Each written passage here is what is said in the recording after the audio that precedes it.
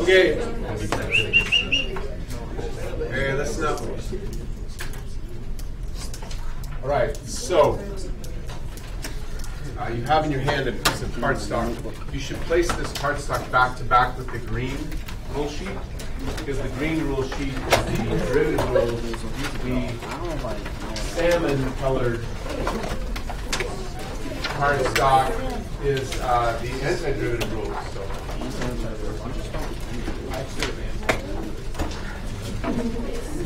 Okay, now, good news on the antiderivative rules.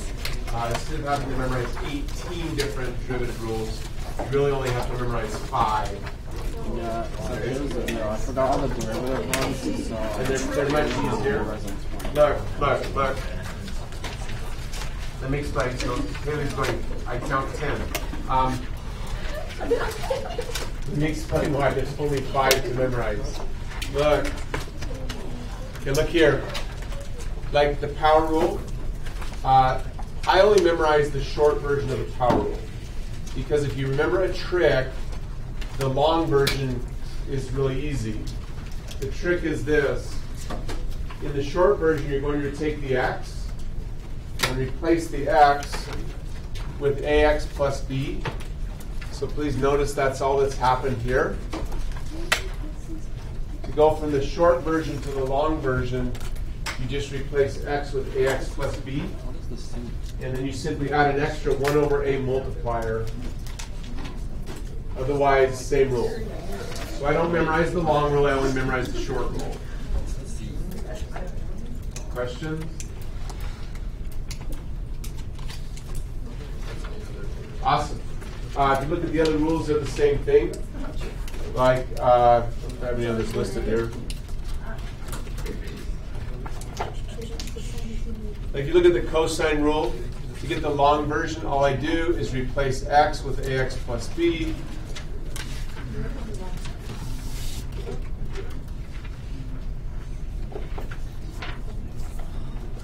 And add an extra 1 over a multiplier.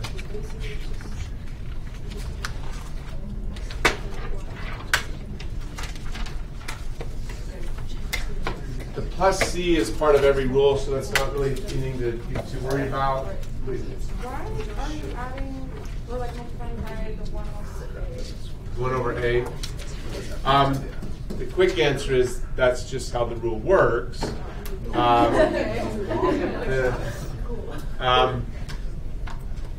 Here's an example of it. Like if I had to find the antiderivative of the cosine, just making up a problem, of 3x plus 7, using the rule, that's going to become 1 over a, so 1 over 3, sine of 3x plus 7. 2 points for Riley. It's a very valid question. And then I would have plus some constant. I don't know. It's like plus 10, minus 5, whatever. You good to hear? Okay, so that's just using the rule. Now, here's a proof that the rule works, is if I were now to take the derivative of this, so I take the derivative of 1/3 sine of 3x plus 7 plus a constant. So this is using the green rule sheet. What you'll get is taking the derivative of an adding constant will be 0. That's why all the rules have a plus c, is because if we started with something where there was a constant, when we take the derivative, it's going to become 0. So when we go backwards, we have to put back in the constant. That's why every rule for an antiderivative has a plus c. Right here, the 1/3 would just be a multiplying constant. And then you remember from the green sheet, the derivative of sine is cosine, 3x plus 7. But then you have to take the derivative of the 3x plus 7, which would simply be 3. Those 3's divide out, and you're back where you started. That's what it's meant when we say antiderivative. And that's the reason for the 1 over a is to compensate for that occurring. Does that help a little? Please. It's just underwriting. Say again? So, using Yeah. derivative. Isn't that like the same, similar to what like a integral does? So, hey, look, listen, come on, listen. Please memorize the following. Taryn's observation is accurate. It feels like, isn't this similar to integration? It is. In fact, some books will call this integration. I don't like to. I think it's confusing. So I want you to remember that integration is multiplying and adding. This is anti-differentiating. It's going back. It's underivitating. It's underiving. It's whatever you want to call it. The other is multiplying and adding. Now, they are connected by the fundamental theorem, but I think it's easier if we keep them separate in our brain. Does that make sense? Yes. Go ahead. How do we know when to switch? Well, integral is when we're doing it just for a defined period, and this is an overall equation. So a antiderivative will never have limits. An integral always has limits. And the other word that other books or teachers sometimes use is they'll call what you see on the board now a indefinite integral, and they'll call the integral with the limits a definite integral. To me, again, kind of confusing, so I prefer the words antiderivative and integral. Okay. Points, please. Okay, I'm slightly confused, so I'm going to try and understand this. So I'm assuming the equation on the left is like the derived version, and the equation on the right is what we should have started with. Let me say it back to you. I think you're doing great. If you were to take this equation and apply the green derivative rules, find the derivative of this, you'll end up with this right here. Is that what you meant? Yes. That's correct. If you take the derivative of this, you get this. So it's a circle. So the antiderivative of this is that. Like it's a perfect back and forth. So, although because of the plus c, this technically has an infinite number of different antiderivatives because of the plus c. So. Question? Okay, once again, only memorize the 5 simple formulas. And then the ax plus b versions you just kind of create when needed, because it's just ax plus b. So. Awesome. Okay, we're just going to practice now. So don't do the problems on this sheet. Do them on a separate sheet, otherwise it gets way too crowded. One thing I may not have mentioned is if I were you, I would stop. I would take out everything from Unit 1, except for the reference sheets that are in sheet protectors. I would take all of the homework out for Unit 2 and Unit 3.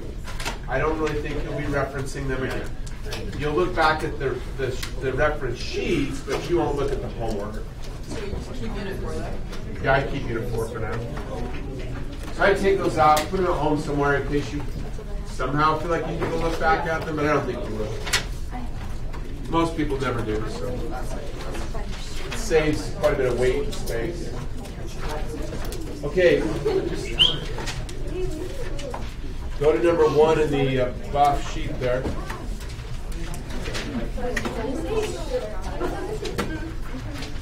Okay, number 1. So write on your paper that. Antiderivative of 5 cosine x. Write it down. Antiderivative of 5 cosine x. Then just write equal. All we do is apply the rule. 5 is a multiplying constant, so just like derivatives, you just write it down. The antiderivative of the cosine is the sine.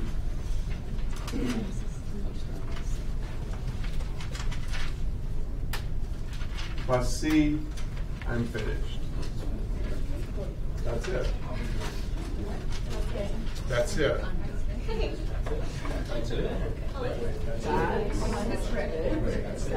That's the answer.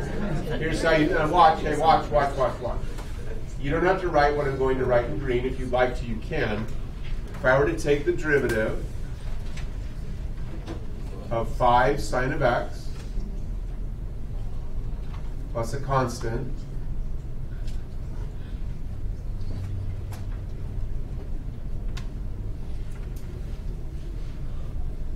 the 5 is a multiplying constant.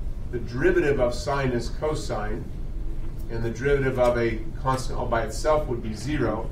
So I've proved that my answer is correct because I've gone the full circle.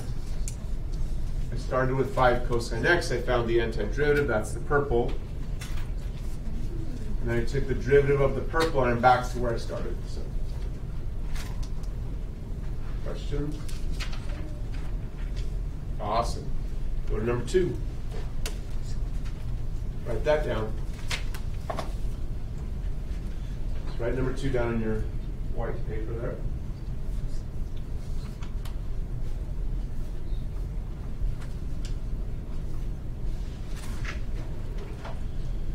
Okay, just like with derivatives, when you have an antiderivative of 2 terms that are adding, you can split them.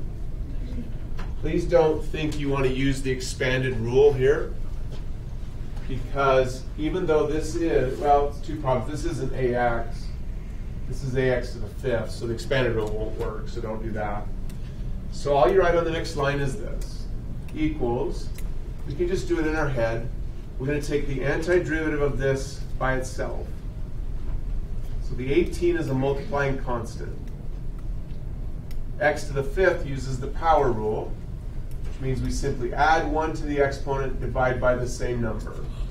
So this becomes x to the 6th divided by 6. Then there'd be a minus. Questions so far?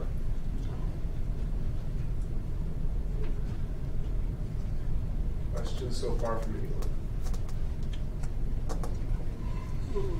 If it feels easy, that's normal. It should feel easy. So. We don't have to put the plus c.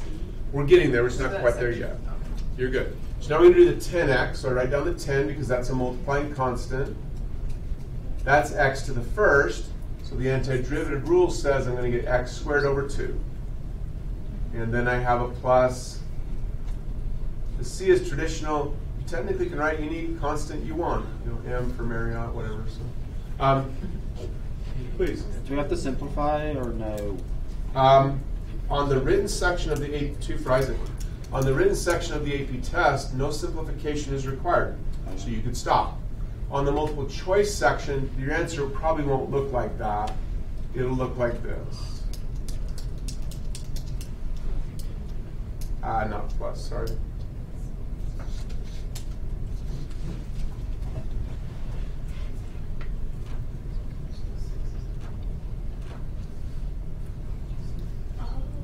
Like that. Oh, yeah. Questions? So even though we did the antiderivative of the 18x to the 5th separately, we don't have to give it its own separate constant. Good comment. No, because we don't know what the constant is anyway. It's just some unknown number. And so if we had an extra constant, we would just say, oh, we don't know what these two are, but if we added them together, we'd have another thing we don't know. So we just list one. Good question. For Taryn. Okay, go to number 3.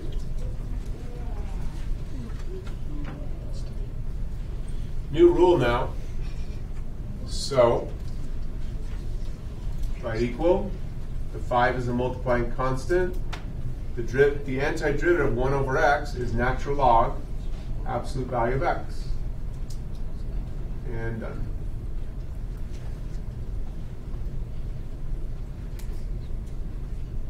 So the 5 is a multiplying constant, just comes along with you. The antiderivative of 1 over x is natural log of x.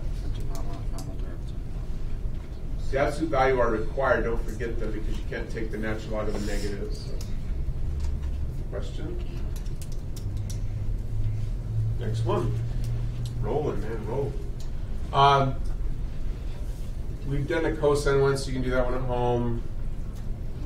We've done one like that. You can do that at home.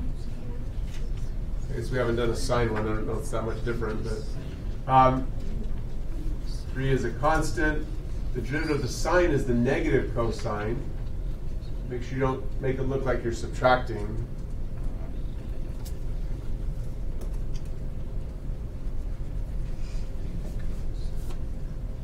That's perfect, although on the multiple choice test it would look like this.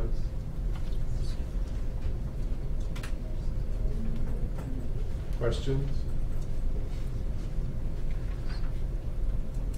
At the bottom of the rule sheet, there's a little graphic. It's labeled Susie Circle. It's named after a student. Her name was Susie Lynn. She came up with the idea. She noticed that when you draw the unit circle, the clock, raise your hand please and tell me. That's a good circle. On the unit circle, raise your hand and tell me, where is the cosine value, like at what number on the clock is the cosine value equal to 1? Raise your hands, come on. On the clock, on the unit circle, at what number of the clock is the cosine value Kate equal to 1? 3. So right here, cosine is equal to 1. Please raise your hand if you knew that. Point, 2 for Kate.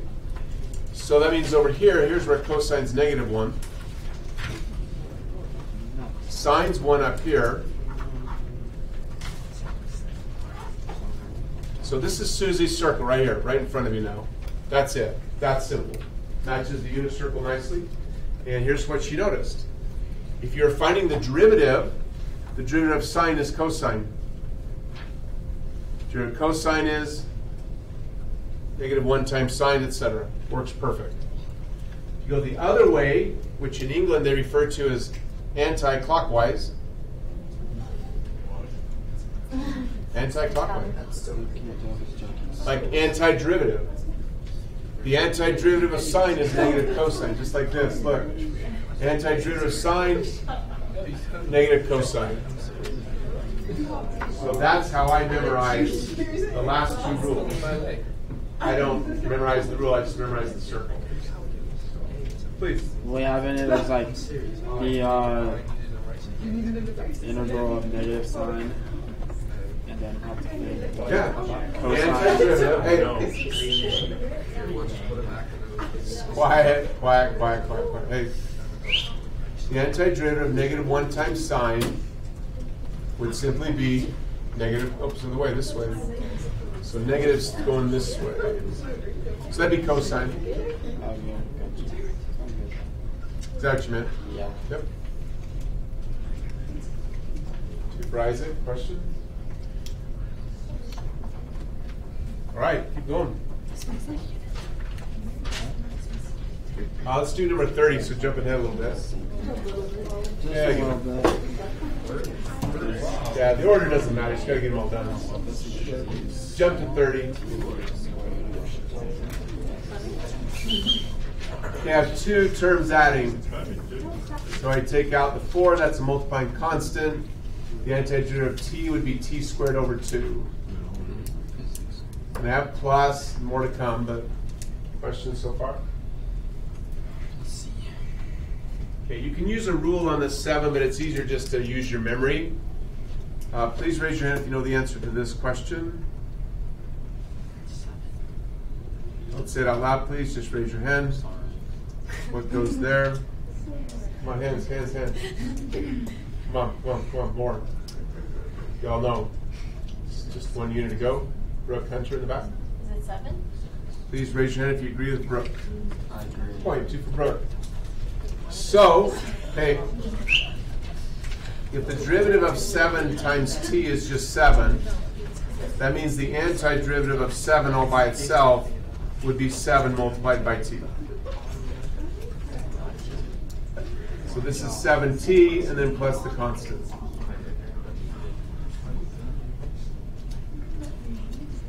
Question?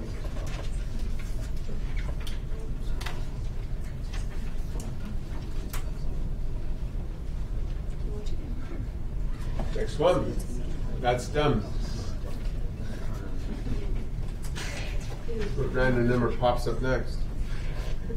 That'll work. Go to 10. Go to 10. Okay, I have 3 terms adding.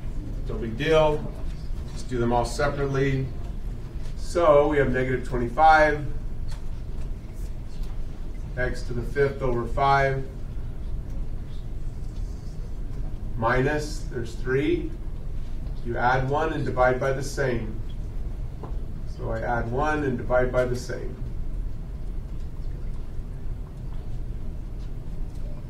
Four is a multiplying constant. X to the negative 3, add 1, divide by the same.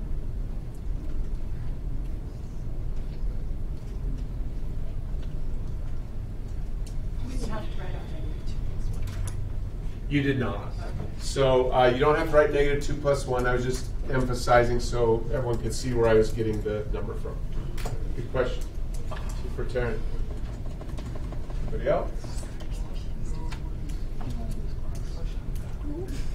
And again, written section of the test, like Isaac said, you could leave it. Multiple choice, they'll probably do this.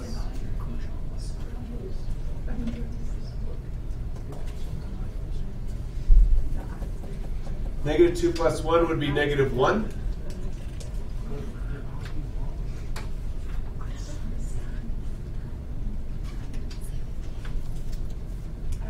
This would be -2.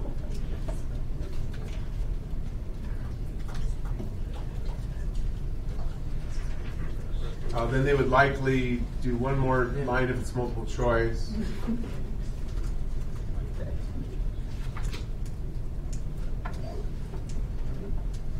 They might write it as 1 over x, so we'll do that. Like that. And they might write that as x squared on the bottom. Maybe not, I don't know. Any help with any of that?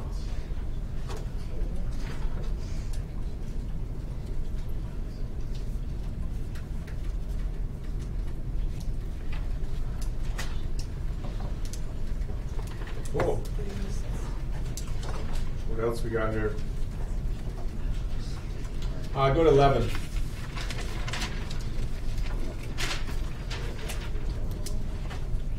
Go to 11.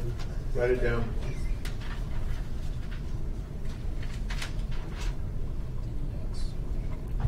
Okay.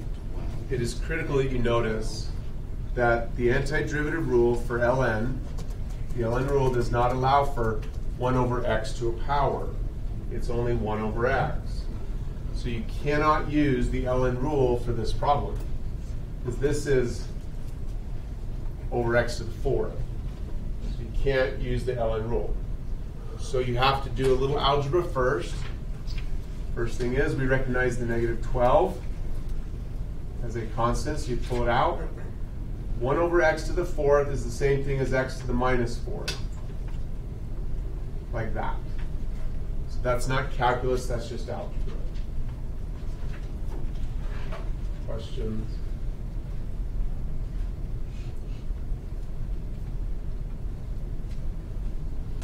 So now we just use the power rule. So -12 x to the, let's see, -4 plus 1 would be -3. Divide by the same. Negatives would divide.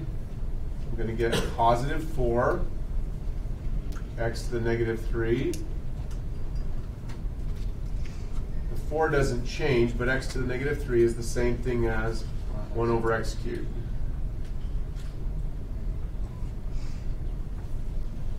Question, please.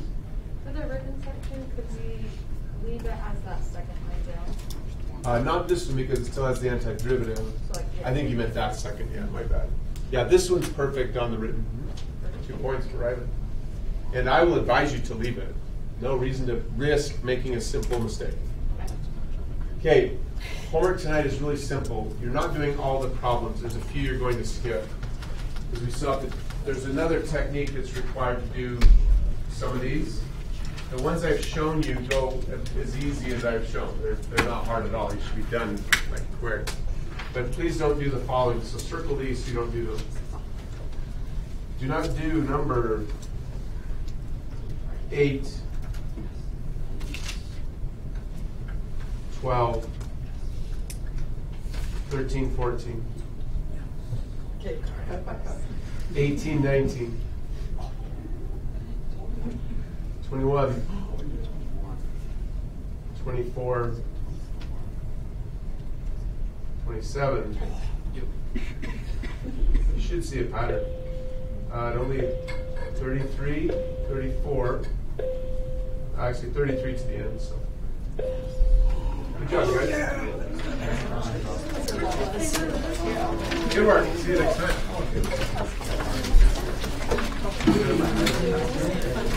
time.